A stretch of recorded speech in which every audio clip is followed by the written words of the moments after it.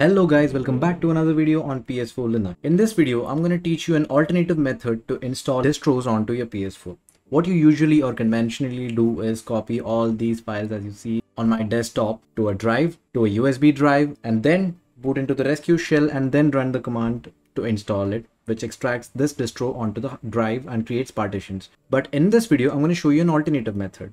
In this method, we will be doing the installation part right now on our PC, so that as soon as you plug the USB drive onto your PS4, you're ready to run the distro, not install the distro. I hope you understand. It will be made clear by the end of the video.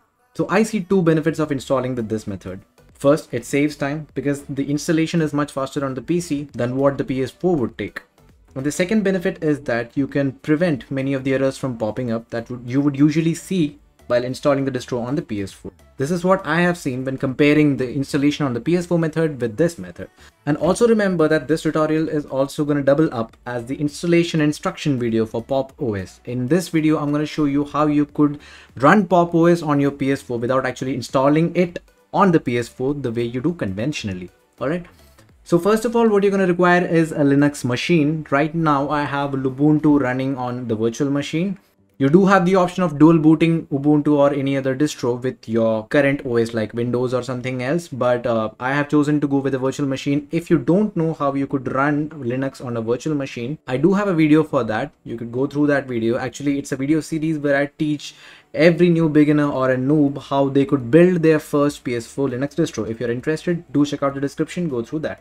So right now you can see I'm running Ubuntu on a virtual machine.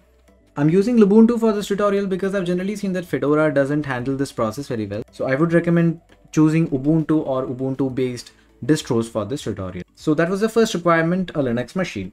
The second thing is the distro that you plan on running. In this case, we're going to be running Pop OS. So I do have the distro right here downloaded. You could find download links for all of these in the description. And then you're going to need the initramfs image and the kernel image, that is a BZ image. All right.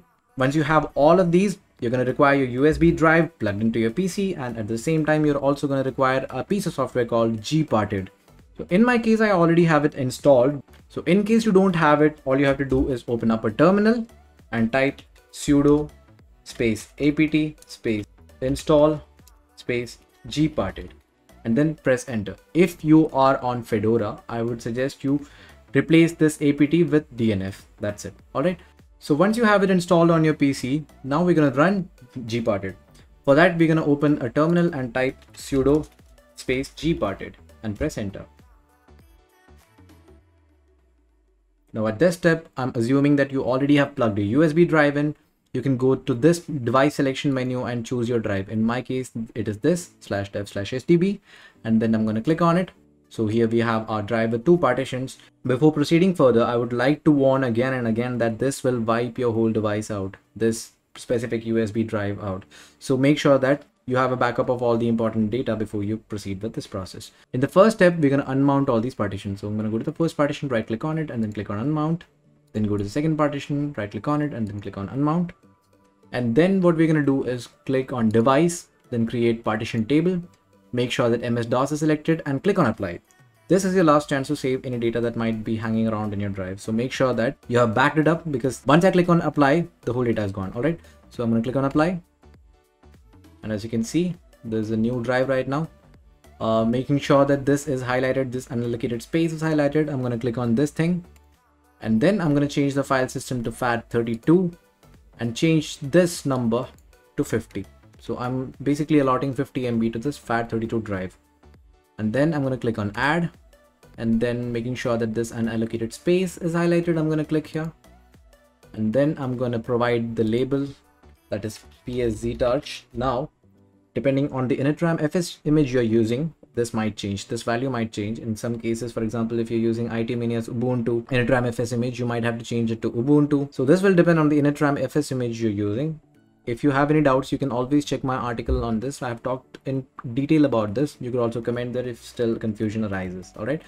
So making sure that the label is properly set, I'm going to make sure that the file system is ext4 and we don't have to change the size to anything else, because the remaining part of the hard drive will be allotted to this partition. All right. And then I'm going to click on add. As you can see, we have both these drives set up, and now we're going to finalize the changes by clicking on the green tick and then clicking on apply.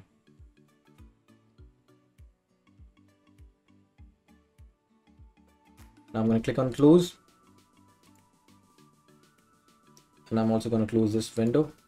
Now I'm going to go to the file manager to see if the partitions have been properly mounted. So here we have it. Here we have both these partitions. The first one is PS Zeta Arch and the second one is the FAT32 partition. By clicking on them, you have successfully mounted them. So the first thing I'm going to do is copy the initramfs image and bz image, both of these, to this particular drive, that is the 52 MB volume, that is the FAT32 drive. Alright, so I have pasted it right here. The next step would be extracting the distro to this partition, that is PS Zeta Arch partition. To do that, all you have to do is open up a terminal, then type sudo space tar space -xv capital J pf space, and then you'll need the path to your distro. I'm going to right click here, copy, and then I'm going to paste it right here, but we don't need this file part, so I'm going to remove that, and yeah, that's it. I'm going to go to the end of this command and then give a space again, capital C space again, and then we're going to choose a destination, which is PS Zeta Arch partition. So I'm going to right click here, copy the path, right click here, paste it, and then press enter. You'll have to provide your password, and this process is going to take some time depending on what kind of drive you're using. Obviously, this would be faster on an SSD. If you're using an HDD, this is going to take some time. So we're going to wait out for the process to complete and then proceed. All right.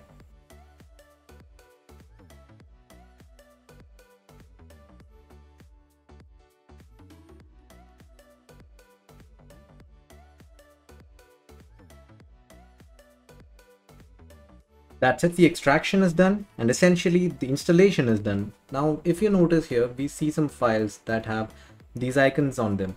These are symbolic links, alright? So this is the reason why I want you to extract these files on a Linux machine, because these symbolic files are not handled well by Windows machines. Okay? So now we are ready to run this distro directly on our PS4. Let us check if this works or not, alright? Now with the USB drive plugged into my PS4, I'm going to choose the 2 GB variant of the payload, that is 2 GB VRAM variant of the payload, and I'm going to inject it. We're going to wait for the rescue shell to appear. Let's see how it goes.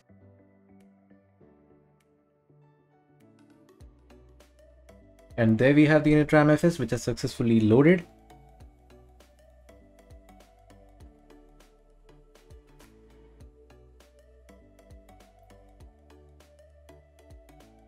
And there we have an error, but don't worry, this is expected. There is a problem with Pop! OS, but this can be easily remedied. All you have to do here is type resume -boot and then press enter.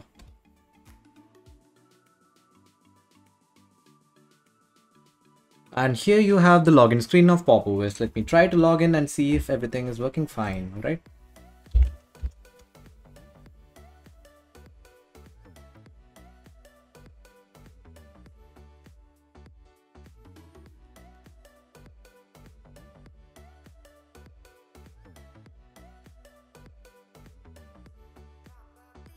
And yep, here we have the desktop of Pop! OS that I've made for you guys. You can also download this distro right in the description. I've left a link in the description. I hope you enjoyed this tutorial, my friends. If you did like this tutorial and if you would like more tutorials like these, don't forget to click on that like button and subscribe to the channel. Also click on that bell button and also check out my blog. I recommend that you also join our email subscription list so that you get the updates directly to your email. All right. Till I see you in the next video. Bye guys. Good luck.